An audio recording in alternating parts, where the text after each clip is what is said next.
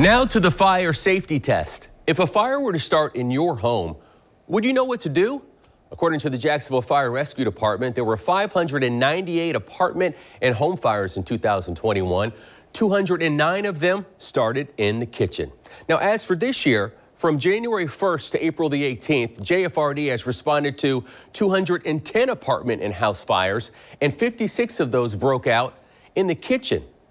We know about fire extinguishers, but there are other products advertised on social media that also promise to help you put out a small fire. But should you buy them? Consumer investigator Lauren Verno brought us one of those products called a fire blanket. So Lauren, exactly what is it? So Tarek, I don't know if you've ever seen one of these, but this is the fire blanket. It's made up of highly flame resistant material that can be used to smother a fire. Now, I had never seen or even heard of this before I saw an ad for one pop up in my social media feed.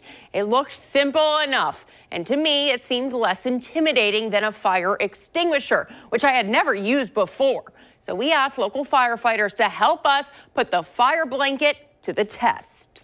This is the video on social media that first caught my eye. To have a non-trained professional try to get that close to the fire to smother it is concerning. We showed the ad to the president of the Jacksonville Firefighters Association, Randy Wise.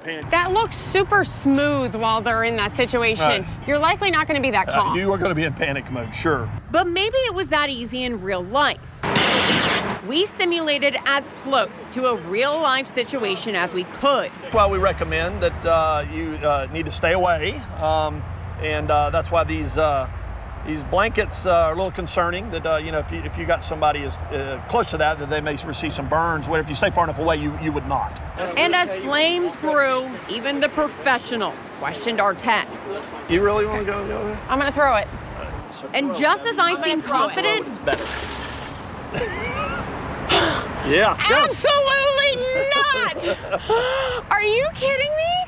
In case you missed it, the flames got so hot, the glass on the oven exploded. Listening to that shock right there, there's no way. Yeah. Okay, I'm willing to throw it. I'm not willing to. Well, come this way. Okay. So that's how well that worked. I let Weiss try, but by then, most of the fuel had burned off. And even though he was able to get much closer, Try to get it totally over it, even this close, right? It's hard. I'd have to actually. Right, so I mean, it's just very hard. You notice there. And I noticed you want it. Oh my gosh. So it's just, I mean, it's really hard to do. But to give the blanket the benefit of the doubt, the wind had picked up when we attempted the first time. All right, we're gonna try it again. And even though we were in a controlled environment. Chris, can you, by the way, swivel to show that he is on standby, ready to go? That's not nerve-wracking at all to see. And maybe that's why. I feel much more comfortable getting closer. Yeah. Oh. There you go. See, unless you have full coverage on that, it's not gonna, and you'll see it actually start to burn. At a certain point, I felt like I was playing hopscotch, waiting for the right moment to jump back in and fix the blanket. There you go. And I still have a fire. You still have a fire. And taking it off, the blanket wasn't actually destroyed. The material's not actually burning, it's the fuel that was on it that was burning. But regardless, that was as close as I got. Yeah, I got very close. I fixed it. Yeah, and it didn't work, yeah. Oh, are we gonna say that this is a... No. And if the demonstration was not enough, another reason Wise was hesitant about the fire blanket, take a closer look at the labeling. Weiss says look for the UL listing on the packaging, which means a product has been tested and determined that the product meets specific defined requirements. I don't see any UL listing on this fire blanket First Defense. The fire extinguisher we bought had the UL listing right on the box, and we didn't have to pay much more. The 2 fire blankets we bought cost $35.04. The 2 fire extinguishers, just 90 cents more. And if you've never used a fire extinguisher, I learned firsthand not to be intimidated. Because I'm scared that I won't know how to use it in a situation. So there's a little acronym with this. We call it PASS. PASS helps you remember the order. As mentioned, pull the pin, aim, squeeze the handle, and sweep back and forth. And right on cue, the flames shot up. And sweep back and forth. Sweep, sweep, sweep, sweep. Stop.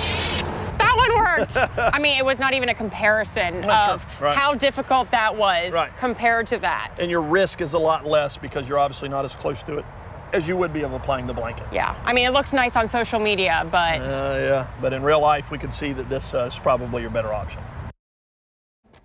Fun test. All right, and Randy Wise wanted me to point out, regardless if you use a fire extinguisher or a fire blanket, call 911 first. He said Jacksonville Fire Rescue can get to you in minutes, the average response time around 4 to 6 minutes. And to see just how many fires JFRD has responded, broken down month by month, including those that start in the kitchen, just look inside this story on news4jax.com. So interesting, and thank you for doing this test so that we could all see it. I had so much like burn marks on me.